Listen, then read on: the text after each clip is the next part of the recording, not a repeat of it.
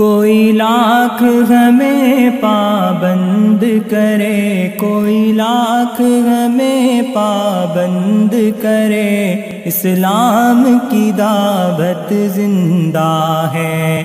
ہمیں آپ کو جو دین ملا ہے یہ ایسا مکمل دین ہے کہ اب قیامت تک اس دین میں کوئی کمی اور کوئی زیادتی اس میں نہیں ہو سکتی۔ اگر اس دین میں کوئی کمی کرے گا تو مردود ہوگا، کوئی اس میں اپنی طرف سے کوئی چیز بڑھائے گا تو مردود ہوگا۔ یہ دین مکمل ہے، اور رسول پاک صلی اللہ علیہ وسلم بھی آخری نبی ہیں، اور اس امت کے بعد کوئی امت نہیں ہے۔ چنانچہ قیامت تک اب جتنے دور آئیں گے، ہر دور میں جتنے انسان ہوں گے، سارے ہی انسانوں کے لیے کامیابی کا یہ واحد ذریعہ ہے۔ ایک شخص نے رسول پاک صلی اللہ علیہ وسلم سے عرض کیا کہ یا رسول اللہ، میرے بہت سے لوگ، میری قوم کے بہت سے لوگ اس دنیا سے چلے گئے، میں آپ کے ہاتھ پر اس دین کے قلعے میں داخل ہو رہا ہوں، لیکن جو لوگ میری قوم کے دنیا سے چلے گئے ان کا کیا ہوگا؟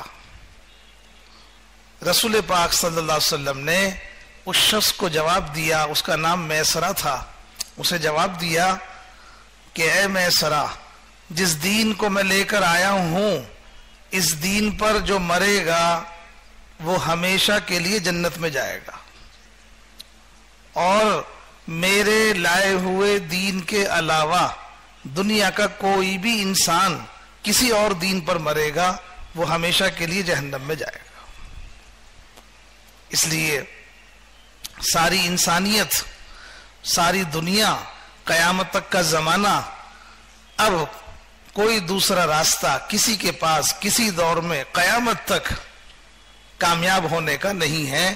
صرف ایک ہی طریقہ، ایک ہی راستہ، ایک ہی واسطہ اللہ پاک نے جو ہمیں عطا فرما دیا، وہ حضرت محمد مصطفیٰ صلی اللہ علیہ وسلم جو طریقہ مبارک اللہ کے یہاں سے زندگی گزارنے کا لائے ہیں، بس 100% کامیابی اسی میں ہے، اس کے علاوہ نہیں ہے۔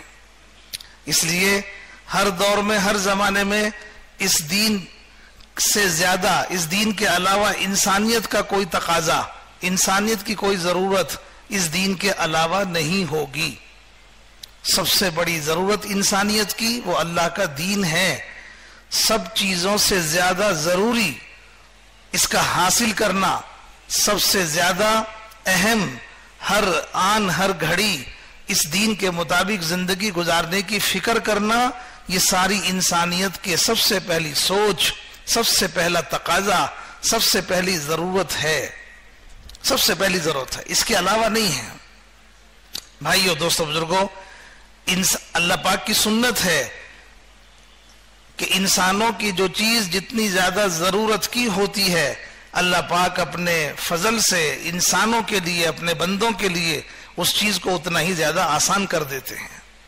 اللہ پاک نے اپنے فضل سے اس مبارک دین کے لیے بھی اللہ پاک نے اپنے بندوں کے لیے آسانی فرما دی ہے، اور دین کی آسانی یہ ہے کہ اس مبارک دین کے زندگیوں میں آنے کا تعلق، اس مبارک دین کے ساری دنیا میں پھیلنے کا، ساری دنیا میں دین کی ہواؤں کے چلنے کا، اور ایک ایک فرد اور مجموعہ اور پوری امت کی زندگی میں اس دین کے آنے کا اور اس دین پر چلنے کا جو سبب ہے، اللہ پاک نے وہ ملک اور مال، دنیا میں جتنی مادی شکلیں ہیں ان کو نہیں بنایا، بلکہ اللہ پاک نے اس کا سبب حضرت محمد مصطفیٰ صلی اللہ علیہ وسلم کی مبارک محنت کو بنایا ہے۔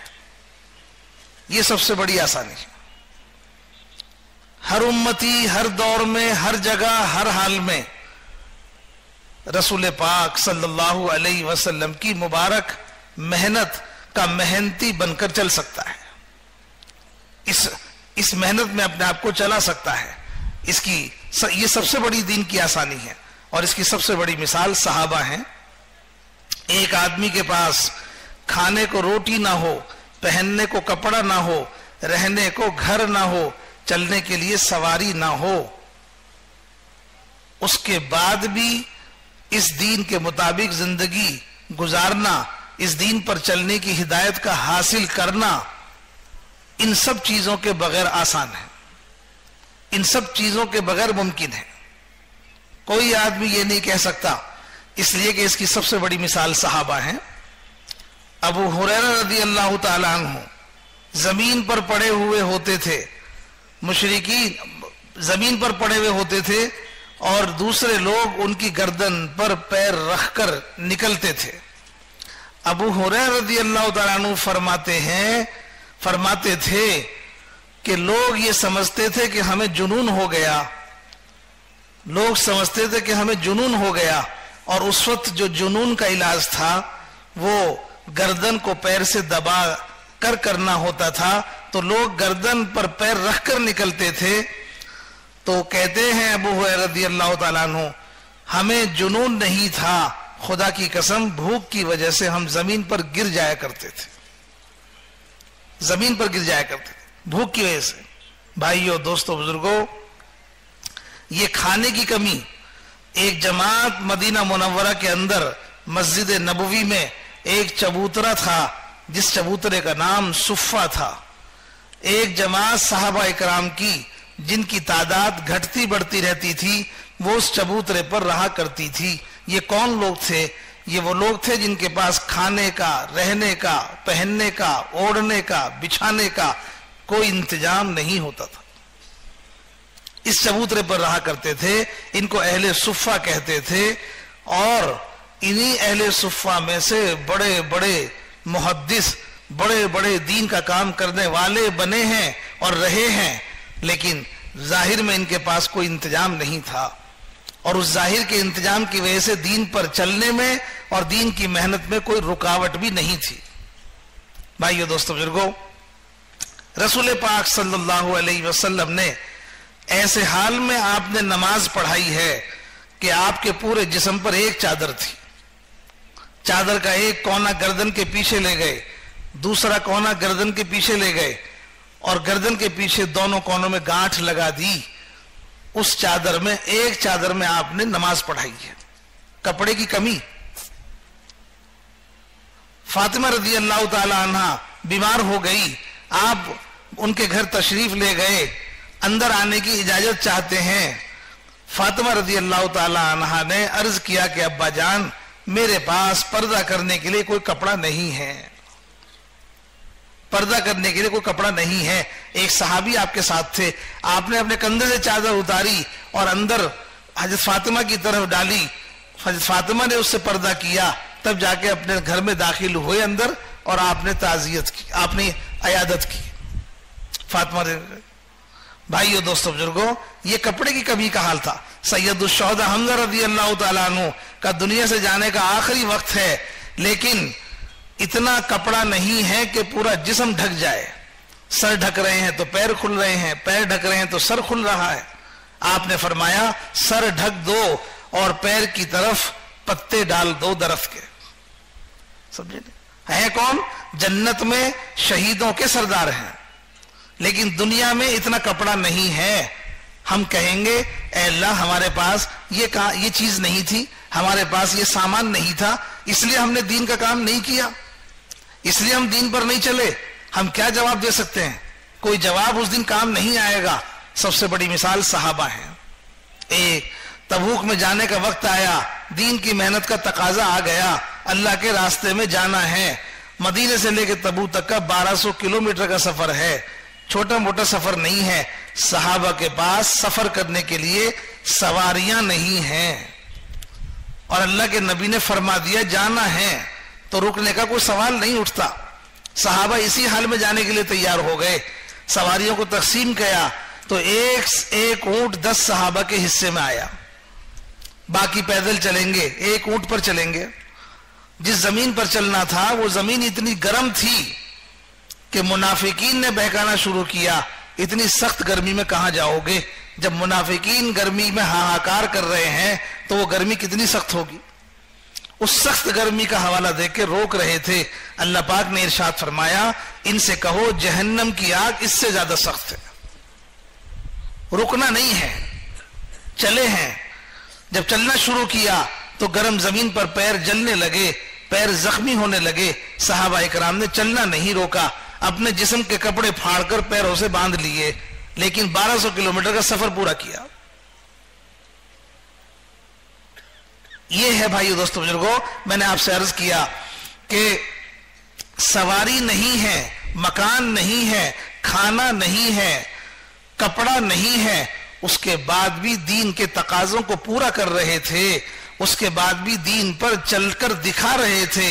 न दीन पर चलने में कमी की है सहाबा ने, और न ही दीन की मेहनत के तकाजों को पूरा करने में कमी की है, चाहे सवारी है या नहीं है, कपड़ा है या नहीं है। इसलिए भाई दोस्तों बुजुर्गों, जब इस दीन पर, ये दीन इतना आसान है कि इस दीन पर वो चलकर दिखा गए जिनके पास चलने के लिए सवारी नहीं थी, पहनने के लिए कपड़ा नहीं था, रहने के घर नहीं, वो दीन पर चल के दिखा गए।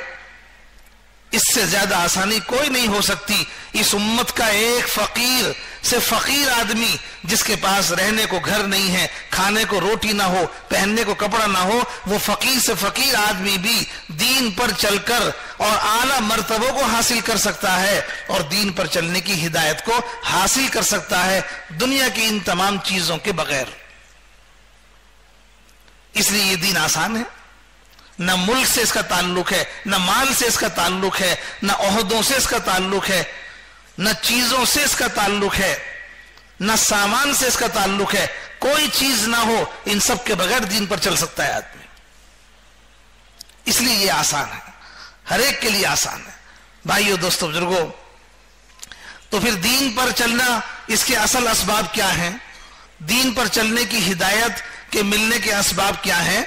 मैंने आपसे अर्ज किया, दीन पर चलने की हिदायत को हासिल करने का सबब अल्लाह पाक ने दुनिया की चीज को नहीं बल्कि अपने नबी की मेहनत के आमाल को बनाया है।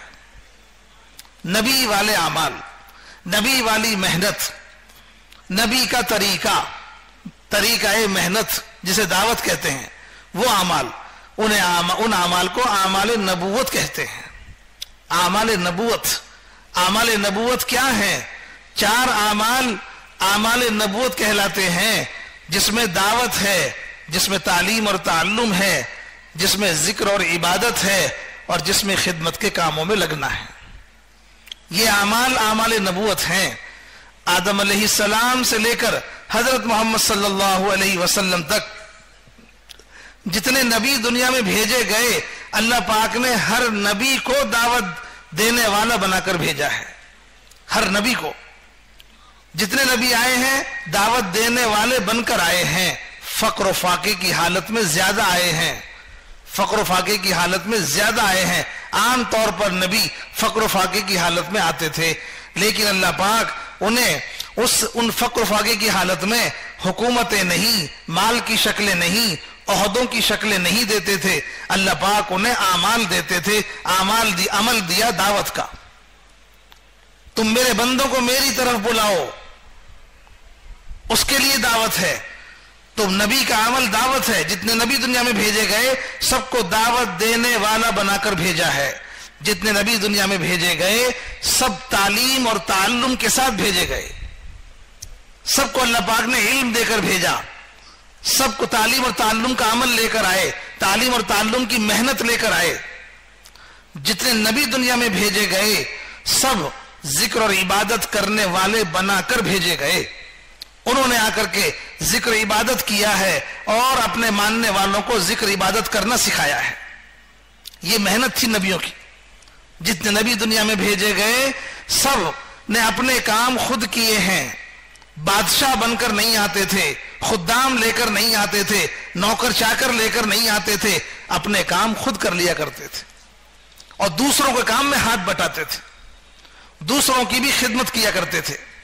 अपने काम खुद किया करते थे, दूसरों के काम में हाथ बटाते थे। ये आमाल थे नबियों के, ये मेहनत थी नबियों की। ऐसी मुश्तरक मेहनत जो आदम अलैहिस्सलाम से लेकर हजरत मोहम्मद सल्लल्लाहु अलैहि वसल्लम तक اللہ پاک نے یہ اعمال نبیوں کو دیے، یہ محنت نبیوں کو دی.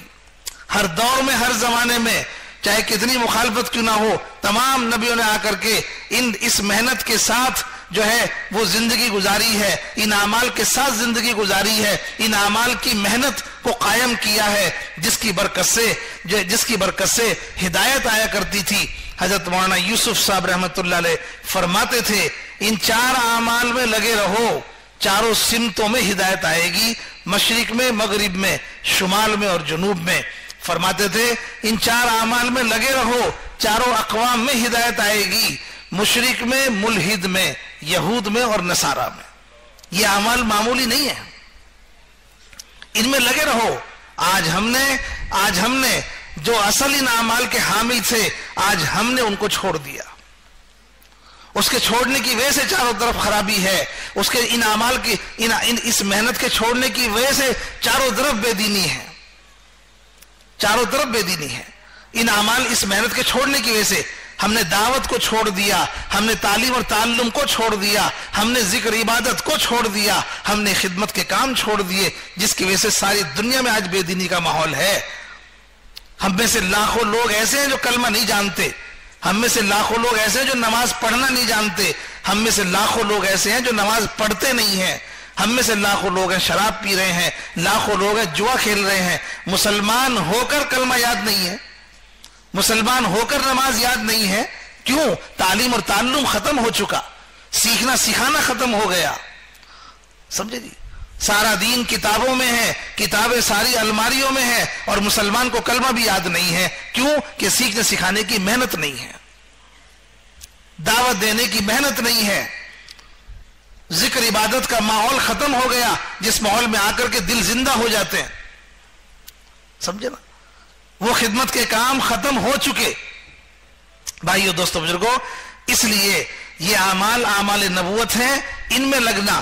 یہ اعمال نبوت ہی اعمال ہدایت ہیں، یہ اعمال نبوت ہی اعمال ہدایت ہیں. اعمال ہدایت اس طرح سے کہ اب قیامت تک کوئی نبی نہیں آئے گا، آپ آخری نبی بن کر آئے اور سارا دین سکھا کر اور دین کی محنت سکھا کر چلے گئے. اب قیامت تک کوئی نبی نہیں آئے گا، قیامت تک کوئی نبی نہیں آئے گا، لیکن ہدایت آئے گی، زندگیاں بدلیں گی، دلوں میں روشنی آئے گی، اللہ کا تعلق نصیب ہوگا، اللہ کی معرفت ملے گی، بندوں کا تعلق اللہ سے ہوگا، ہدایت کا سلسلہ باقی رہے گا، ہدایت اترتی رہے گی. تو کس پر آئے گی ہدایت؟ نبی تو کوئی آئے گا نہیں، کہ نبی نہیں آئیں گے، لیکن نبی جو محنت سکھا کر گئے ہیں، نبی جو محنت کے اعمال دے کر گئے ہیں، یہ اعمال ہی اعمال ہدایت ہیں.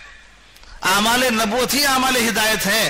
نبی نے جو اعمال سکھائے ہیں، امت ان اعمال میں اپنے آپ کو لگائے گی. اللہ پاک ان اعمال میں لگنے کی برکت سے، ان اعمال کے کرنے کی برکت سے اپنے بندوں کے لیے ہدایت کو اتارتے چلے جائیں گے، اور ہدایت آتی چلی جائے گی.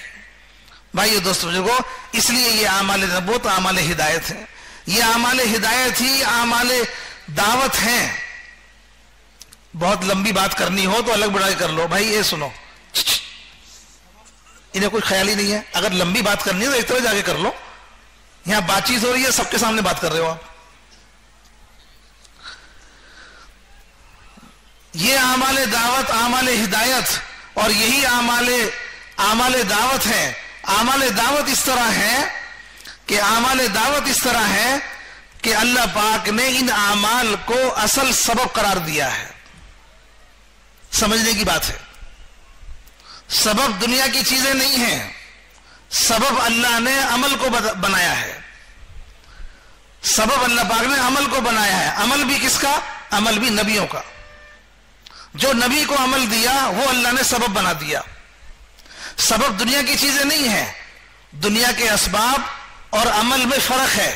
ایک ہے عمل، ایک ہے سبب. عمل اور سبب کا فرق کیا ہے؟ عمل اور سبب کا فرق کیا ہے؟ اسباب دنیا میں جتنے نظر آ رہے ہیں، اسباب وہ ہیں جن کے ساتھ اللہ کا وعدہ نہیں ہے. اسباب وہ ہیں جن کے ساتھ اللہ کا وعدہ نہیں ہے، اور اعمال وہ ہیں جن کے ساتھ اللہ کا وعدہ ہے. اعمال وہ ہیں جن کا اللہ کا وعدہ ہے.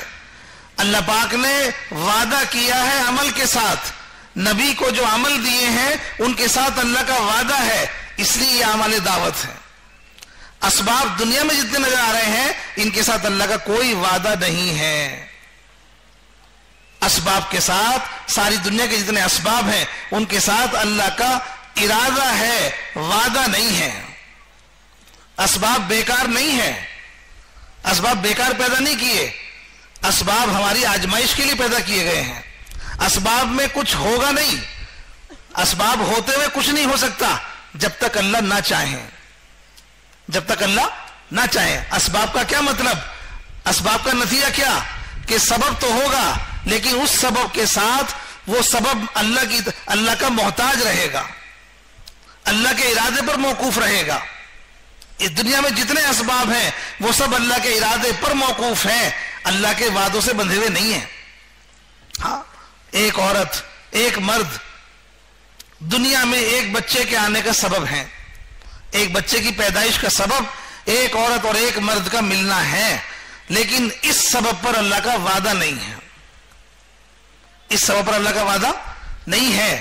کتنے مرد عورت ہیں دنیا میں جو مل رہے ہیں انہیں ایک اولاد بھی نصیب نہیں ہے، ایک اولاد بھی نصیب نہیں ہے۔ اگر سبب ہے اور اس سبب پر ایک بچے کی پیدائش ہوگی، یہ سبب اس لیے ہے، لیکن اس پر اللہ کا وعدہ نہیں ہے تم ملو گے تو ہم تمہیں بچہ ضرور دیں گے، نہیں، ہم چاہیں گے تو دیں گے اور نہیں چاہیں گے تو نہیں دیں گے۔ یہ ہے اسباب کی حیثیت۔ ساری دنیا کے اسباب اوندھے برتن کی طرح ہیں، ساری دنیا کے اسباب اوندھے برتن کی طرح ہیں کہ ان میں کچھ نہیں ہے، ان میں شکل ہے، صرف ان میں کچھ نہیں ہے، ان میں شکل ہے اور شکل ہمارے آپ کے پاس ہے۔ ان شکلوں کا ہونا ہی امتحان ہے، ان شکلوں کا ہونا ہی امتحان ہے۔ کتنے لوگ چاہتے ہیں کہ بچے پیدا نہ ہوں، کتنے لوگ چاہتے ہیں کہ بچے پیدا نہ ہوں، بچے پیدا ہوتے رہتے ہیں، بچے پیدا ہوتے رہتے ہیں۔ کتنے لوگ چاہتے ہیں کہ بچے ہوں، ایک بچہ بھی نصیب نہیں ہے، ایک بچہ بھی نصیب نہیں ہے۔ کتنے لوگ چاہتے ہیں کہ بچے ہوں، ایک بچہ بھی نصیب نہیں ہے۔ کتنے لوگ چاہتے ہیں کہ بچے پیدا نہ ہوں تو بچے پیدا ہوتے رہتے ہیں۔ آدمی محتاج ہے، سمجھے بھائیو، دوستو، بزرگوں، اسی طرح سے جتنے اسباب دنیا کے اندر ہمیں نظر آ رہے ہیں ان کے ساتھ کوئی وعدہ اللہ پاک کا نہیں ہے۔ بادل آئیں گے، بارش ہوگی، نہیں، اللہ چاہیں گے تو ہوگی، اللہ نہیں چاہیں گے تو بادل آ کے بارش نہیں ہوگی۔ غلہ ہے، ہم زمین میں دانہ ڈالیں گے تو فصل حاصل ہوگی، اللہ چاہیں گے تو ہوگی، نہیں چاہیں گے تو نہیں ہوگی۔ ہم دکان کھول رہے ہیں نفع کے لیے، نفع ملے گا، نہیں، اللہ چاہیں گے تو ملے گا، نہیں چاہیں گے تو قرض دار بھی بنا سکتے ہیں۔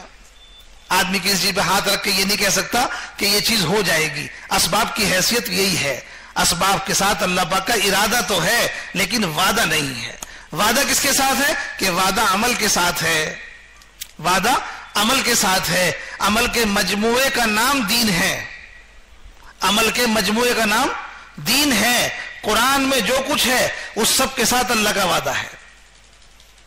اللہ کے نبی نے جو فرمایا، جو حدیث میں ہے، اس سب کے ساتھ اللہ کا وعدہ ہے۔ قرآن حدیث میں جو کچھ ہے وہ سب اللہ کے وعدے کے ساتھ ہیں۔ عمل، دین عمل کے مجموعے کا نام ہے، سارا اللہ کے وعدوں کے ساتھ بندھا ہوا ہے۔ ہم سود کو گھٹائیں گے اور صدقے کو بڑھائیں گے، یہ اللہ کا فرمان ہے اور اس پر اللہ کا وعدہ قیامت تک ہے۔ اس میں کوئی تبدیلی نہیں ہوگی، اس میں کوئی تبدیلی نہیں ہوگی۔ جو کچھ دین میں اللہ پاک نے نازل کر دیا، جو کچھ دین میں اللہ پاک نے اتار دیا، اس کے ساتھ اللہ کا وعدہ قیامت تک رہے گا، اس میں کوئی تبدیلی نہیں ہوگی۔ رہی دنیا کے اسباب کی، اللہ پاک ان کے ساتھ چاہیں گے تو نفع پہنچائیں گے، نہیں چاہیں گے تو نہیں پہنچائیں گے۔ اللہ چاہیں گے تو ان اسباب کو دیں گے، نہیں چاہیں گے تو نہیں دیں گے، لیکن دین کے ساتھ اللہ کا وعدہ پکا ہے۔ یہ عمل کی اور سبب کی حیثیت ہے کہ عمل اور سبب کا فرق کیا ہے۔ اس لیے اللہ پاک نے دین کے زندگی میں آنے کا سبب دنیا کی چیزوں کو نہیں رکھا، دین کے زندگی میں آنے کا سبب اللہ پاک نے حضرت محمد صلی اللہ علیہ وسلم کے اعمال کو رکھا ہے کہ جو مسلمان جس حال میں بھی، اگر وہ فقیری کے عالم میں بھی ہے، اگر وہ اپنے نبی کی محنت کا محنتی بن جائے گا، ہم اس کی زندگی بدل دیں گے، ہم اسے ہدایت دے دیں گے۔ हम चाहे वो फकीर ही क्यों ना हो, मालदार होकर अगर नबी की पैरवी नहीं करेगा, नबी वाले तरीके पर नहीं चलेगा, नबी की बात नहीं मानेगा, उस अमल को इख्तियार नहीं करेगा, हुकूमत इसके पास है, माल इसके पास है, तमाम चीजें इसके पास हैं, सारे असबाब मुआफिक हैं, हम जिंदगी नहीं बदलेंगे। जिंदगी उसकी बदलेंगे जो उन आमाल के दायरे में आएगा, जो उन अमल में अपने आप को लगाएगा, माल होते हुए लगाएगा, माल होते हुए हिदायत देंगे। अगर फक्र होते हुए लगाएगा, फक्र होते हुए हिदायत देंगे, माल होते हुए नहीं लगाएगा, माल होते हुए हिदायत नहीं देंगे। माल होते हुए लगा देगा तो माल के होते हुए हिदायत दे देंगे। हम हाकिम को भी हिदायत वाला बना देंगे, हम माल वाले को भी हिदायत वाला बना देंगे, लेकिन शर्त है वो नबी वाली मेहनत में अपने आप को लगाए। इसलिए भाई दोस्तों बुजुर्गों, ये आसानी है, अल्लाह पाक ने ये हमें आपको आमाल दिए हैं, यही आमाल दावत है। अल्लाह पाक ने आमाल दावत को अपना ज़ाब्ता बनाया है। कयामत तक नबी वाली मेहनत, कयामत तक के आने वाले इंसानों के लिए नबी वाला अमल हिदायत के मिलने का जरिया बना रहेगा, इसे कोई मिटा नहीं सकता। भाइयों दोस्तों बुजुर्गों, आज सारी दुनिया में, सारी दुनिया के अंदर ये दावत और तबलीग के नाम से जो मेहनत हो रही है, इस मेहनत के अंदर जो आज सारी दुनिया में बात पहुंची है, सारी दुनिया में काम पहुंचा है, सारी दुनिया में जो आज जो है लोगों की हालत बदली हुई नजर आ रही है, इस मेहनत के होने में, इसकी बुनियादों में, इस मेहनत के सारी दुनिया में जाने में कोई और चीज नहीं है, कोई और तरीका नहीं है। यही तरीका है, यही मेहनत है, यही आमाल है। जो आमाल नबियों को दिए गए, वही आमाल इस मेहनत में, मुसलसल इस मेहनत में कराए जाते हैं, और उन्हीं आमाल की बरकत से जिंदगियां बदल रही हैं। आप देख लो अपने माहौल में चारों तरफ, बेपढ़े से बेपढ़ा लिखा आदमी, पढ़ना नहीं आता, लिखना नहीं आता, अल्लाह के रास्ते में चला गया, 4 महीने में गांव देहात का रहने वाला था, नमाज भी नहीं आती, जब अल्लाह के रास्ते से वापस आया तो ऐसी हालत है जैसे किसी मदरसे से पढ़ के आ रहा है। सर से लेके पैर तक सुन्नत वाली जिंदगी बनी हुई है। इससे पूछो, नमाज भी याद है? याद नहीं, नमाज पढ़ा सकता है। जिसे नमाज पढ़नी नहीं आती वो नमाज पढ़ा सकता है अब, और जिसे पहले सुन्नतों का इल्म नहीं था, अब उसे सुन्नतों का पता लग गया। ये जिंदगी कहां से बदली? हालांकि पढ़ना एक लफ्ज नहीं जानता, लिखना एक लफ्ज नहीं जानता, तो जिंदगी बदली कैसे? जिंदगी बदली है तालीम के हलके से, जिंदगी बदली है तालीम और ताल्लुम से, जिंदगी बदली है दावत देने से। अल्लाह के रास्ते में निकलकर दावत के अमल में लगा, अल्लाह के रास्ते में निकलकर तालीम और ताल्लुम में लगा, अल्लाह के रास्ते में निकलकर जिक्र इबादत को सीखा, वहां से बनकर आया है, वहां से सीख कर आया है। वरना जाने से पहले जिंदगी क्या थी? तो अल्लाह के रास्ते में निकालकर। भाइयों दोस्तों बुजुर्गों, ये मेहनत जो आज सारी दुनिया में हो रही है, इस मेहनत में यही तरीका, जो तरीका हजरत मोहम्मद सल्लल्लाहु अलैहि वसल्लम उम्मत को सिखा कर गए, आज इस दौर में जब दीन निकल गया और उम्मत बिल्कुल तबाही और बर्बादी के जो है वो किनारे पर पहुंच गई, आज से 100 साल पहले अल्लाह पाक ने ये काम शुरू कराया। जब लोगों को पहचानना मुश्किल हो रहा था, मुसलमान किसे कहते हैं पता नहीं लगता था, वो निजामुद्दीन और उसके अतराफ में वो मेवात का इलाका, जिसमें मुसलमान के नाम पर सिर्फ खतने होती थी और मुसलमान के नाम पर सिर्फ दफनाया जाता था। पूरी मेवात के अंदर सिर्फ 2 काम थे मुसलमान के नाम पर, बाकी कोई पहचान मुसलमान की नहीं थी। समझे? 100 साल पहले वो मेहनत शुरू हुई उस खित्ते के अंदर। कोई घर ऐसा नहीं है आज, कोई गली ऐसी नहीं है मेवात की, कोई मोहल्ला ऐसा नहीं है जहां हाफिज ना हो, कारी ना हो, आलिम ना हो, मुहद्दिस ना हो। हर जगह मिलेंगे आप। कोई गांव ऐसा नहीं जहां मदरसा ना हो। कौन सा इलाका? वो इलाका है जहां दीन का कोई नामो निशान नहीं था। समझे ना? जिंदगियां बदलती चली गई, इलाका का इलाका बदल गया, पूरा मुल्क पलट गया। काहे की बरकत से? इस काम की बरकत से। इस काम में क्या अमल है, क्या मेहनत है? आज इस सदी में ये दावत का काम शुरू हुआ, इसमें मेहनत क्या है, आमाल क्या है?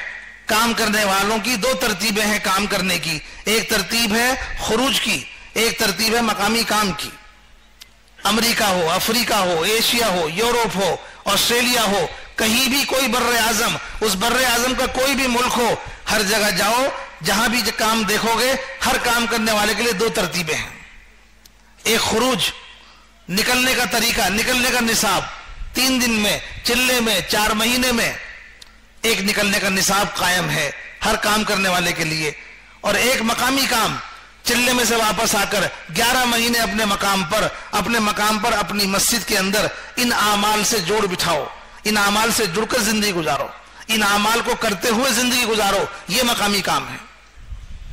4 مہینے سے واپس آ گئے، 8 مہینے جو 4 مہینے میں اعمال کیے تھے مقام پر آ کر انہی اعمال کو اپنے گھر کاروبار میں رہ کر اپنی مسجد سے جڑ کر ان اعمال میں لگو.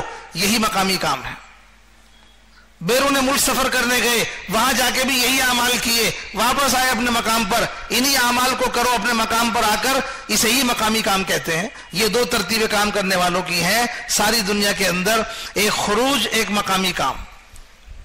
جیسے پرندے کے 2 پر ہوتے ہیں، ان 2 پروں سے پرواز کرتا ہے، جیسے گاڑی کے 2 پہیوں پر گاڑی چلتی ہے، ایسے ہی مسلمان کی 2 شان ہیں، ایک ہجرت، ایک نصرت. دین کے پھیلنے کے لیے، دین کی سرسبزی کے لیے مسلمان کی زندگی میں 2 شان، ایک ہجرت، ایک نصرت. ہجرت کی شان کیا ہے؟ خروج ہجرت کی شان ہے، اور نصرت مقامی کام نصرت کی شان ہے. صحابہ کا خروج ہوا، اللہ کے راستے میں نکلتے تھے. مدینہ منورہ کے اندر صحابہ اکرام کی زندگی کو معمول نقل کیا. عام طور پر صحابہ اکرام مدینہ منورہ میں رہنے والے، عام طور پر جو ان کا باہر کا وقت گنا گیا 4 مہینے کی مدت نکل کے آتی ہے. مقام پر جب رہتے ہیں تو مقام پر جو ان کا وقت گنا گیا، آدھا دن مسجد کا، آدھی رات مسجد کی، آدھا دن اپنے گھر کاروبار کا، آدھی رات اپنے گھر آرام کی. یہ صحابہ کا مقامی کام تھا، یہ صحابہ کا معمول نقل کیا گیا ہے. 4 مہینے عام طور پر باہر مدینے سے، اور 8 مہینے اگر مدینے میں ہے تو اس میں بھی آدھا دن مسجد کا، آدھی رات مسجد کی. یہ تھے اعمال. بھائیو دوستو، اسی کی نقل، اسی طریقے پر کام کو لانے کے لیے آج یہ ترتیب قائم ہوئی کہ اللہ کے راستے میں نکلو، 4 مہینے کے لیے نکلو، ہر سال 4 مہینے کے لیے نکلو. 4 مہینے سے واپس آ جاؤ تو اپنے مقام پر باقی 8 مہینے اسی زندگی میں رہو، اسی زندگی کو گزارو جو زندگی اللہ کے راستے میں نکل کر سیکھ کر آئے ہو. اللہ کے راستے میں نکل کے کیا سیکھا؟ اللہ کے راستے میں نکل کے 4 اعمال سیکھے. کیا سیکھا؟ کتنے اعمال سیکھے؟ 4 اعمال. فجر کی نماز کے بعد پوری جماعت دعوت کے عمل میں، فجر کی نماز کے بعد پوری جماعت دعوت کے عمل میں، اس سے فارغ ہو کر پوری جماعت تعلیم اور تعلم کے عمل میں. جماعت میں نکل کے 4 گھنٹے کی تعلیم، 2 گھنٹے صبح، 2.5 گھنٹے صبح، 1.5 گھنٹہ شام، 2 گھنٹے صبح، 2 گھنٹے شام، تعلیم اور تعلم. ایک بولے گا باقی سب سنیں گے، ایک بولے گا باقی سب سنیں گے. سننے والے پڑھنا لکھنا نہیں جانتے، سننے والے بولنے والے سے سیکھیں گے. صحابہ کے زمانے میں دین سیکھنے کا یہی طریقہ تھا. صحابہ پڑھنا نہیں جانتے تھے، صحابہ لکھنا نہیں جانتے تھے. جبرائیل علیہ السلام آ کر اللہ کے نبی کو سناتے تھے، اللہ کے نبی صحابہ کو سناتے تھے، صحابہ اپنے گھر والوں کو جا کے سناتے تھے. سننا سنانا، سیکھنا سکھانا، یہ صحابہ کے 100% دین زندگیوں میں آ گیا. دین مکمل ہو گیا، اور دین مکمل صحابہ کی زندگیوں میں آ گیا سننے اور سنانے سے، سیکھنے اور سکھانے سے. دین کے نام پر ایک کتاب لکھی نہیں گئی، ساری کتابیں بعد والوں نے لکھی ہیں، اور ساری کتابیں صحابہ کی زندگیوں سے لکھی ہیں. کتابوں سے دین نہیں آیا تھا، بلکہ دین والوں سے کتابیں لکھی گئی ہیں. آج کتابیں ہیں لیکن سننے سنانے کی، سیکھنے سکھانے کی محنت ختم ہو گئی. جماعت میں نکل کے تعلیم کا حلقہ لگا ہوا ہے، تعلیم کے حلقے میں ایک آدمی کتاب پڑھ رہا ہے، باقی سارے سن رہے ہیں. ایک بولے گا باقی سب سنیں گے. سننے والے سیکھ رہے ہیں، حدیث سنا رہے ہیں، حدیث دل میں اتر رہی ہے. قرآن کی آیت سنا رہے ہیں، قرآن کی آیت دل میں اتر رہی ہے ہدایت بن کر. یوں بے پڑھا لکھا آدمی بھی سیکھ کر آیا. سنت کیا ہوتی ہے؟ سن کر سیکھ رہا ہے اور اپنی زندگی میں عمل کر رہا ہے. ہاں، یہ طریقہ ہے جماعت میں سیکھنے کا. تو جماعت میں نکل کے کیا سیکھا؟ जमात में निकलकर दावत देना सीखा, दावत सुनना सीखा, उससे फारिग हो गए, तालीम के हलके में बैठकर दीन का सीखना सिखाना हुआ। उससे फारिग होकर तालीम के हलके से फारिग हुए तो जमात के साथी अपने अपने तौर पर कोई जिक्र में, कोई इबादत में, कोई तिलावत में, कोई दुआ में, कोई नमाज में, अपने अपने तरीके पर जिक्र इबादत के तकाजों में लगाए हुए हैं। जमात में निकलकर हर साथी अपने काम खुद कर रहा है और दूसरों के काम में भी हाथ बटा रहा है। इसे कहते हैं खिदमत करना। दो आदमी मिलकर सारी जमात का खाना पकाते हैं, हमारे नौकर नहीं है। खाना क्यों पका रहे हैं? पैसे देंगे कि नहीं? अजर पर है, उजरत पर नहीं है। जो खिदमत पर अजर पर होगी उससे जिंदगी बदलेगी, उससे जिंदगी बदलती है। हाँ, ये खिदमत के काम, ये चार अमाल अल्लाह के रास्ते में, या तो जमात दावत में है, या जमात तालीम में है, या जमात जिक्र इबादत में है, या जमात खिदमत के कामों में है। इसके अलावा कोई काम है जमात में? बोलो ना। 4 महीने लगाया आपने, चिल्ला लगाया, 3 दिन लगाते हो, इसके अलावा कोई काम है? कोई का? ये अमाल किसके हैं? जमात के। ये काम किसी जमात का नहीं है, ये काम किसी जमात का नहीं है, ये काम सारी उम्मत का है। दावत देना नबी का अमल है, तालीम और ताल्लुम नबी का अमल है, जिक्र इबादत नबी का अमल है, खिदमत का काम नबी का अमल है। ये किसी जमात का काम नहीं है, ये सारी उम्मत का काम है। लोग यूं कहते हैं कि ये जमात वालों का काम है और यूं कहकर के अपने आप को फारिग कर लेते हैं। फारिग मत करो, इस काम में लग जाओ। ये काम नबी वाला काम है, नबी वाली मेहनत है, ये मामूली काम नहीं है। हाँ, अगर हम करेंगे तो ठीक, वरना अल्लाह पाक ऐसे लोगों को हमारे सामने लाएंगे जो इसके लायक भी नहीं थे, उनको लायक बनाकर हमारे सामने लाएंगे। हम नहीं करेंगे, हमसे अच्छा करके करेंगे। ऐसा किन से शुरू कराया काम? ये सारी दुनिया में जमातों का काम जो चला है, किन से शुरू कराया? मेवात के लोगों से। किन से? मेवात के लोगों से। बड़ी बड़ी यूनिवर्सिटियों से नहीं, बड़ी बड़ी पढ़ने लिखने की जगहों से नहीं, मेवात के लोगों से शुरू कराया। मेवात के लोग पढ़ना नहीं जानते थे, लिखना नहीं जानते थे। एक मेवाती पढ़े लिखे लोगों के मोहल्ले में गश्त कर रहा था, एक मेवाती पढ़े लिखे लोगों के मोहल्ले में गश्त कर रहा था। यूं कह रहा था, चलो भाई मस्जिद में चलो, अल्लाह के बंदो, ये नबियों वाला काम है।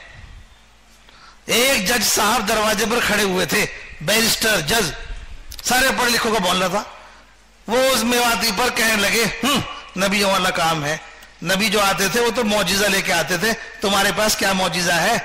उस मेवाती ने कहा, इससे बड़ा मौजिजा क्या होगा? मुझ जैसा अनपढ़ आदमी तुझ जैसे पढ़े लिखे आदमी को मस्जिद के लिए बुला रहा है। आज के दौर में तो यही मौजिजा है, बस आज के दौर में तो यही मौजिजा है। होना ये चाहिए था कि तू मुझे बुलाता, हो ये रहा है कि मैं तुझे बुला रहा हूं। इससे बड़ा मौजिजा और क्या होगा? समझे? काम ऐसा ही है भाइयों दोस्तों बुजुर्गों। इसलिए अल्लाह के रास्ते में निकलकर इन अमाल की मेहनत है, इन अमाल की मेहनत है, इन अमाल में लगो। अब हम लोगों को अल्लाह के रास्ते के लिए वसूल करते हैं, अमाल के लिए वसूल करते हैं, उनकी चीजों को वसूल नहीं करते, उनकी चीजों को वसूल नहीं करते। आदमी का पलंग कहां रहता है, घर में या जमात में? बोलो ना। हम 4 महीने किसी को लेके जाते हैं तो किसी का पलंग आपने जमात में साथ चलते हुए देखा है कि 4 आदमी पलंग लेके चल रहे हैं? इतना ऊंचा पलंग है उसका घर में, और उस पलंग के ऊपर इतना मोटा गद्दा, गद्दा भी घर में है और पलंग भी घर में है और आदमी मस्जिद में है। जो पलंग पे था उसे जमीन पे डाल दिया, जो गद्दे पे था उसे चटाई पे डाल दिया, सारे चिल्ले भर जमीन पे सुलाया, सारे चिल्ले भर चटाई पे सुलाया।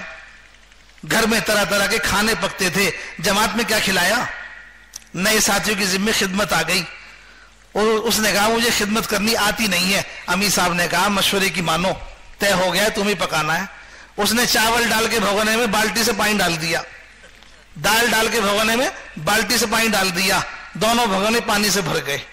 दस्तरखान बिछा करके दोनों पानी जमा करके प्लेट में साथियों को जब सामने लाया तो साथी भी उठा करके घूंट भर के यूं कह रहे हैं सुभान अल्लाह।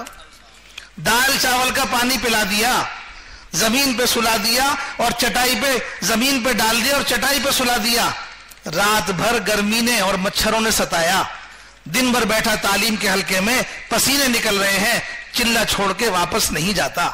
घर में एयर कंडीशन लगा हुआ है, फिर भी गर्मी में बैठकर तालीम सुन रहा है। घर के अंदर तरह तरह के खाने लोग खा रहे हैं, दाल चावल का पानी पीकर जमात में डटा हुआ है।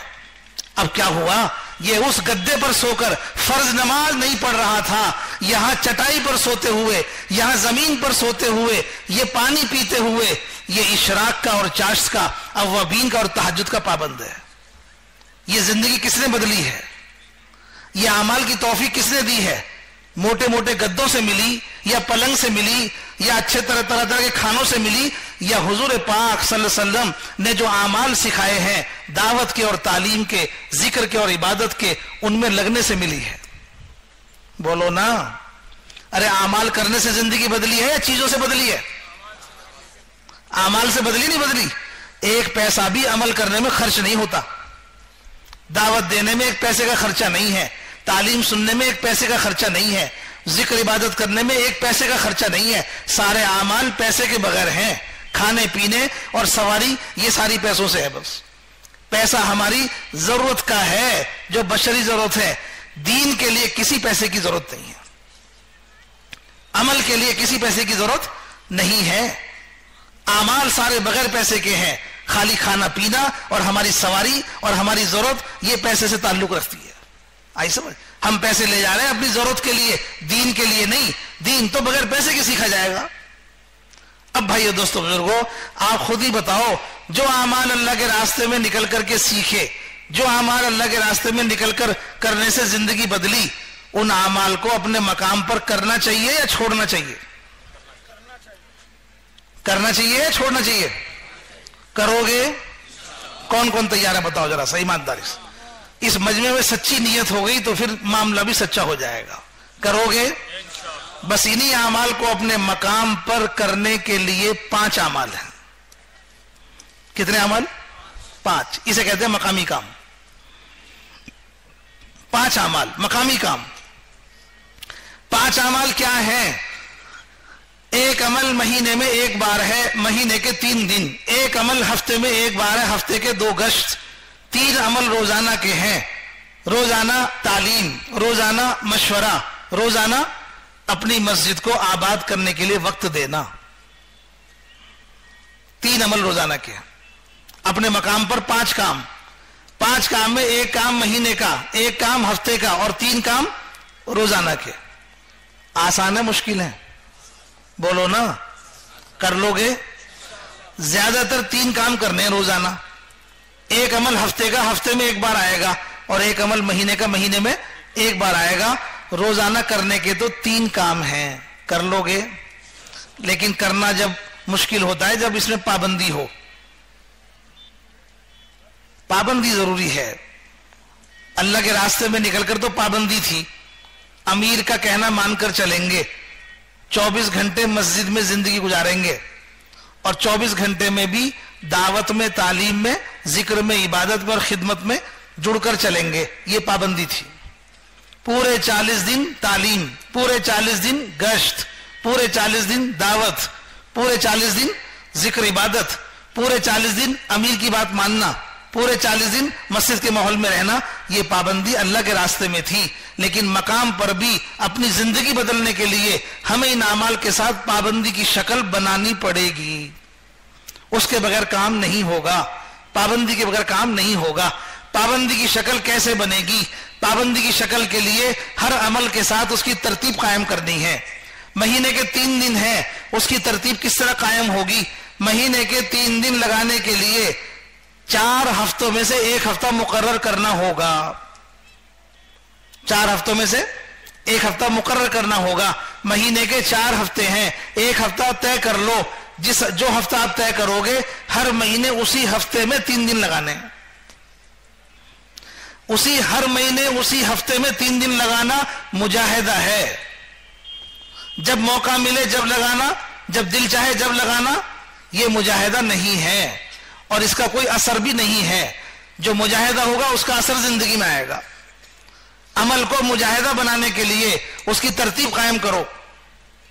तरतीब यह है कि 3 दिन लगाने के लिए हफ्ता मुकर्रर करो। कर लोगे? اس مجمع میں کون سے ایسے لوگ ہیں جن کا ہفتہ پہلے سے مقرر ہے؟ اس مجمع میں بتاؤ کون ہے؟ طے ہے پہلے سے؟ کھڑے ہو جاؤ، کھڑے ہو کے بتاؤ.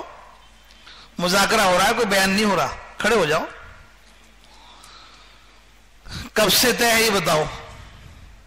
کتنے سال سے؟ 3 سال سے. کون سا ہفتہ ہے؟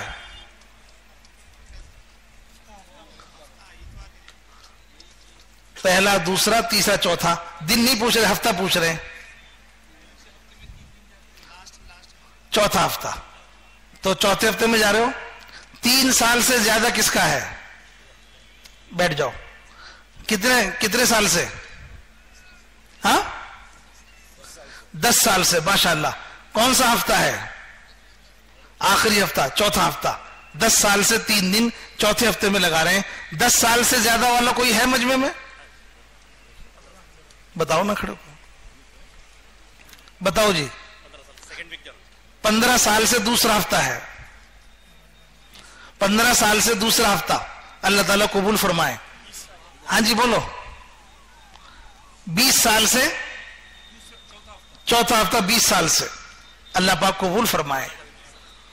بس میں آپ سے یہ عرض کرتا،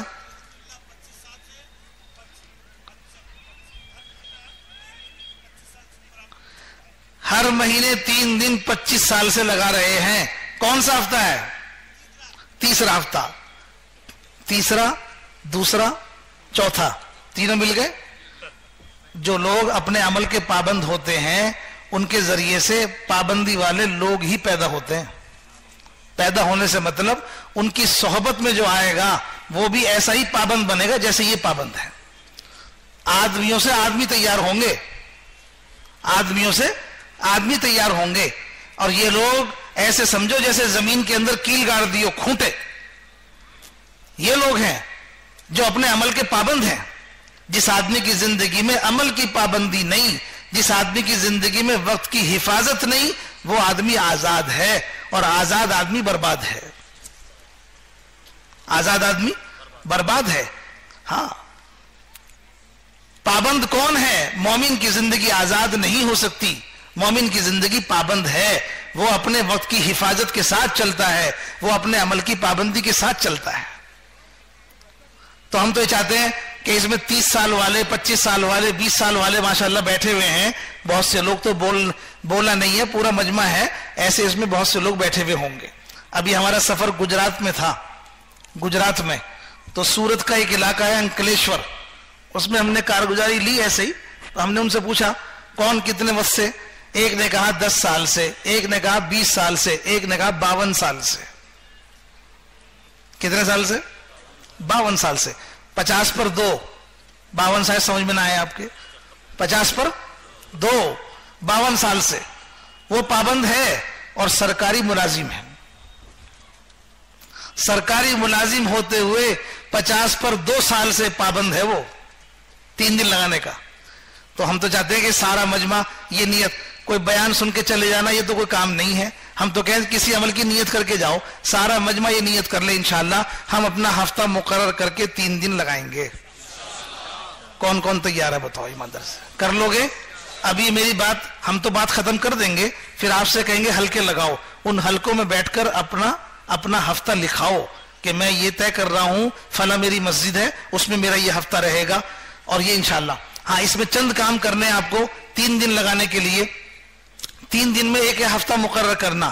ایک ہے 3 دن میں اپنے ساتھ جماعت بناؤ. سارے پرانے ایک جماعت میں مت جاؤ. سارے پرانے ایک جماعت میں اکٹھے مت جاؤ. پرانے زیادہ ہو گئے ہیں، جماعت بڑھا لو. 2 جماعتیں کر لو، 3 جماعتیں کر لو، لیکن کچھ نئے لوگ، کچھ پرانے لوگ مل کر جماعتوں میں جائیں. ایک تو یہ. تیسرا یہ ہے، بہت سے لوگ عادی ہو جاتے ہیں دوسروں کی جماعتوں میں جڑنے کے. اپنی مسجد میں محنت نہیں کریں گے، جماعت نہیں بنائیں گے، دوسری مسجدوں کی جماعتوں میں جا کے اپنا جس دن جماعت بنے گی اسی دن ٹیلی فون کر لیں گے اور جا کے جڑ جائیں گے. اپنی مسجد میں جماعت بنانے کی محنت نہیں کرتے. تعلیم کی کتابیں لینی پڑیں گی، برتن اٹھانے پڑیں گے، साथियों को जोड़ना पड़ेगा। मेहनत से बचते हैं, मेहनत करना नहीं चाहते, बनी बनाई जमातों में जुड़ने की आदत डाल लेते हैं। ऐसे लोगों की मस्जिद का काम नहीं बढ़ता। इसलिए अपनी मस्जिद से जमात बना के निकलो, अपनी मस्जिद जमात बना के निकलो। तैयार हो इसके लिए? हाँ, बनी बनाई जमातों में जुड़ने की आदत नहीं डालनी। 4 आदमी भी हो गए तो अपने बर्तन लेके जाओ, अपने बर्तन लेके जाओ, अपना सामान, अपने सब सामान लेके जाओ। उस मस्जिद में जाकर मेहनत करो, सुबह से लेकर शाम तक की मेहनत करके अपने जैसे 4 आदमी तैयार करो और अपनी जमात में जोड़ लो। 4 के 8 हो जाएंगे, ये ज्यादा बेहतर शक्ल है। लेकिन कहीं 4 आदमी हैं, उनमें जाके जुड़ जाओगे तो आप 8 हो जाओगे, लेकिन वो वाली कैफियत नहीं होगी। 4 आदमी रहोगे तो नदामत तो होगी, हम पूरे महीने मेहनत करके 4 आदमी क्यों हैं। इस तरह जाकर के आप अपना वक्त लगाओ। और एक यह है कि 3 दिन की जमात को तकाजे पर लेकर जाओ, हर महीने नया रुख नहीं। किसी 3 दिन की जमात के जरिए से गांव देहात का काम उठाओ, 3 दिन की जमात के जरिए से ऐसे हलकों में, ऐसी मस्जिदों काम उठाओ जिनमें काम नहीं होता। 1 मरतबा लगाने से काम नहीं उठता, मुताद्दद मरतबा जाना पड़ेगा। 2 मरतबा, 3 मरतबा, 4 मरतबा जाओगे, उस मस्जिद से नकद जमात निकालोगे, उन्हें काम सिखाओगे, उन्हें काम समझाओगे। अब वो खुद तालीम करने वाले बन जाएंगे, मशवरा करने वाले बन जाएंगे। इस तरह आपके बार बार जाने से उस मस्जिद में काम करने वाले आदमी तैयार होंगे। काम करने वाले लोग तैयार करना, जो कलमा भी नहीं जानते उन पर मेहनत होगी, कलमा ना जानने वाले दूसरों को सिखाने वाले बन जाएंगे। ऐसी मेहनत करो, ऐसे आदमी तैयार करो, ऐसे आदमी तैयार करो। काम करने वालों से ऐसी मेहनत करो कि लोग तैयार हों, जो हर मस्जिद में काम को संभालें, हर मस्जिद को आबाद करें, 24 घंटे मस्जिद को आबाद करने वाले बने, अपनी मस्जिद में गश्त करने वाले बने, तालीम करने वाले बने, मशवरा करने वाले बने। कौन? जो कलमा भी नहीं जानते थे, उन्हें सिखाओ, वो करेंगे सारे काम। लेकिन आपको मेहनत इस तरह करनी पड़ेगी, करेंगे इंशाअल्लाह। इसी तरह से हफ्ते का अमल, हफ्ते के 2 गश्त हैं, हफ्ते का अमल हफ्ते के 2 गश्त हैं। 2 गश्तों में भी हफ्ते में 7 दिन और गश्त करना है 2 दिन, हफ्ते में 7 दिन। एक दिन 7 दिन में से अपनी मस्जिद का तय करो, एक दिन 7 दिनों में से दूसरे गश्त के लिए तय करो। जो दिन मुकर्रर करोगे उसी दिन में गश्त करना है, कर लोगे। मस्जिदों के गश्त के दिन तो मुकर्रर है ना, आप लोग हैं सारे मजमे के मुकर्रर है नहीं है। गश्त का दिन पहला मुकर्रर है, दूसरे गश्त का दिन भी तय कर लो। पहले गश्त से क्या करना? पहले गश्त से नगद जमात बनानी है। अपने मोहल्ले में पूरे हफ्ते मेहनत करो। जो हमारी मस्जिद के गश्त का दिन है वो हमारे मोहल्ले का इज्तिमा है, हमारे मोहल्ले का इज्तिमा है। वो इज्तिमा से नगद जमातें निकलती हैं। आप गश्त करके पूरे हफ्ते आपने मेहनत की है, आज आप गश्त करोगे, गश्त के बाद तश्कील भी नगद करोगे। बताओ आज से कौन तैयार है? तश्कील भी क्या करोगे? नगद। अपने मोहल्ले का गश्त करके तश्कील क्या करनी है? नगद तश्कील करनी है। क्या करोगे? बताओ भाई आज से कौन तैयार है? हम गश्त करके भी तश्कील नगद नहीं करते, हम कहते हैं अगले हफ्ते बताओ कौन तैयार है, अगले महीने बताओ कौन तैयार है, जोड़ से बताओ कौन तैयार है, इज्तिमा से बताओ कौन तैयार है। उधार बांटना नहीं है, कोई मांगे तो दो, कोई मांगे तो दो, वरना नगद तश्कील करो, नगद बांटो। नगद बांटना यह है कि मेहनत करके गश्त करके तश्कील के लिए जब खड़े हो गए तो तश्कील में आवाज ये लगाओ, बताओ भाई इस मजमे में से आज से निकलने के लिए कौन कौन तैयार है। 2-2.5 घंटे आपने गश्त में खर्च किए हैं, 20-25 आदमी आपके गश्त में साथ थे। 2-2.5 घंटे खर्च करने के बाद भी तश्कील नगद नहीं करते, जमातें नगद कहां से बनेंगी? पहले गश्त में अगर तश्कीलें नगद करना शुरू कर दोगे तो 1 महीने में 4 जमातें आपकी मस्जिद से निकलेंगी। 1 महीने में 4 गश्त करोगे अपनी मस्जिद में, 4 जमातें आपकी मस्जिद से निकलेंगी। लेकिन होगा जब आप इसको आवाज को लगाना शुरू करोगे। तैयार हो? अपनी मस्जिद के गश्त से नगद जमात निकालने के लिए नगद तश्कील की आवाज लगानी है। आज पूरी जमात नहीं बनेगी, एक आदमी भी तैयार होगा तो एक आदमी आज तैयार हुआ है, आगे जाकर पूरी जमात तैयार होगी। दूसरे गश्त से क्या करना? दूसरे गश्त के जरिए से ऐसी मस्जिदों को, आसपास के मोहल्लों में जो मस्जिदें हैं, दूसरे गश्त के जरिए से ऐसी मस्जिदों को तकाजे पर ले लो जिन मस्जिदों में आमाल नहीं होते।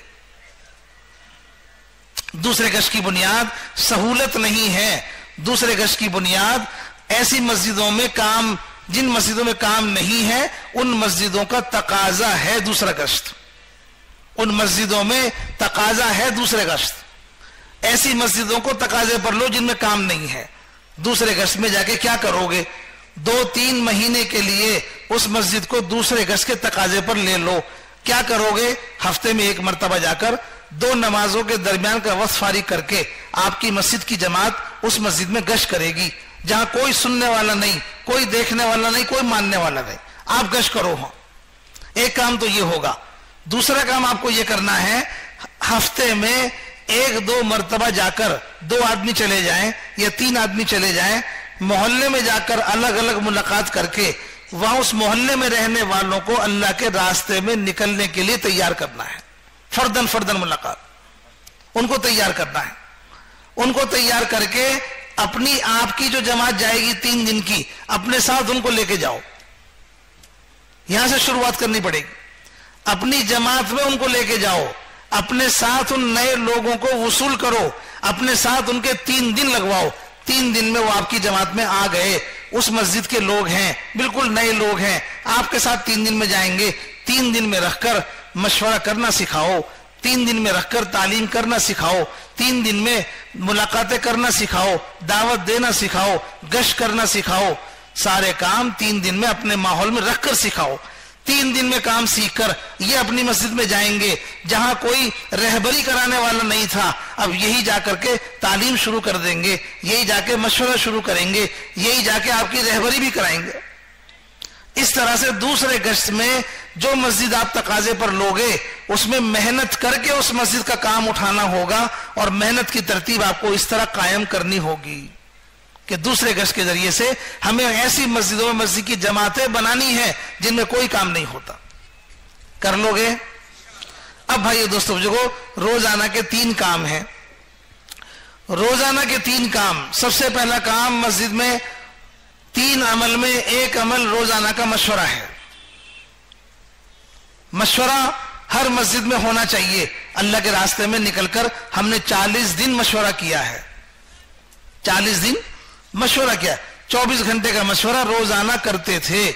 اسی طرح سے اللہ کے راستے سے واپس آ کے بھی ہم اپنی مسجدوں میں مشورے کا عمل چالو رکھیں گے۔ ہمارا مشورہ کس کام کے لیے ہوگا؟ ہمارا مشورہ مسجدوں میں دین کے کام کے لیے ہے۔ تو ہمارے مشورے کے ساتھی کون ہوں گے؟ ہمارے مشورے کے ساتھی محلے میں رہنے والے جتنے بالغ مرد ہیں وہ سب ہمارے ساتھی ہیں۔ بہت سے لوگ مسجدوں میں جو جماعت میں لگے ہوئے ساتھی ہوتے ہیں، وقت لگائے ہوئے، ان کو لے کر ایک کونے میں بیٹھ جاتے ہیں اور لوگوں کے جانے کا انتظار کرتے ہیں، یہ لوگ چلے جائیں تو ہم مشورہ کر لیں۔ جن لوگوں کے جانے کا انتظار کر رہے ہو یہ آپ کے مشورے کے ساتھی ہیں، آپ ان کے جانے کا انتظار کر رہے ہو، آپ تو ان کو ساتھ لے کے مشورہ کرو۔ یہ نہیں بیٹھتے تو الگ بات ہے، آپ کے بلانے سے، آپ کے بٹھانے سے بیٹھ جائیں تو ان کو شامل کرو، بلکہ ایک ایک کے پاس جا کر اپنے مشورے کی دعوت دو۔ ہماری مسجد میں فلاں وقت میں مشورہ ہوتا ہے، آپ بھی اس میں شرکت کریں۔ مشورہ کس لیے ہے؟ مشورہ دین کے کام کا ہے، اور دین کا تعلق ہر مسلمان سے ہے، اس لیے ہر مسلمان کا یہ ہمارا مشورہ ہر مسلمان کا مشورہ ہے۔ 24 گھنٹے میں ایک مشورہ اپنی مسجد میں ہوگا۔ اس مشورے کے ذریعے سے کیا ہوگا؟ ایک ایک ایمان والے کے دل میں دین کا کام کرنے کی فکر پیدا کرنے کے لیے مشورہ ہے۔ ایک ایک ایمان والے کے دل میں دین کا کام کرنے کی فکر پیدا کرنے کے لیے مشورہ ہے۔ 3 دن ہو گئے لائٹ نہیں آئی، 3 دن ہو گئے محلے میں لائٹ نہیں آئی، 3 دن ہو گئے پانی نہیں آیا۔ پردھان جی نے کہا سب کو بلا لاؤ۔ پردھان جی نے کہا، کیا بولتے ہیں آپ کے یہاں؟ سمپت، سرپنچ کہہ رہے ہیں سب کو، سارے بستی والوں کو بلا لاؤ۔ سرپنچ نے محلے کے، گلی کے نکڑ پہ، چوراہے پہ سب کو جمع کر لیا۔ کس بات کے لیے؟ مشورہ کرنا ہے۔ کس کا مشورہ؟ لائٹ نہیں آئی، کیا کریں؟ لائٹ کے نہ آنے کی فکر سب کے دلوں میں پیدا کر رہے ہیں اور مشورہ کر رہے ہیں۔ سرپنچ صاحب لائٹ نہیں آتی، کیا کریں؟ پانی نہیں آتا کیا کریں؟ لائٹ کا مشورہ ہم کریں گے، پانی کا مشورہ ہم کریں گے۔ ایک مسلمان 10 سال سے مسجد میں نہیں آتا، اس کا مشورہ کون کرے گا؟ اس کا مشورہ کون کرے گا؟ آپ اس کے گھر کے سامنے سے روزانہ 5 وقت کی نماز پڑھنے کے لیے آتے ہو، 50 سال ہو گئے، کسی نے اس کو روکا نہیں، کسی نے اس کو ٹوکا نہیں، کسی نے اس کو گھر میں سے نہیں بلایا، کوئی اس کے دروازے پہ جا کے کھڑا نہیں ہوا۔ جب آپ جنت کے دروازے میں داخل ہو گئے تو یہ دروازے میں آ کے روکے گا آپ کو؟ آپ کہاں جا رہے ہو؟ پہلے حساب کتاب کرو۔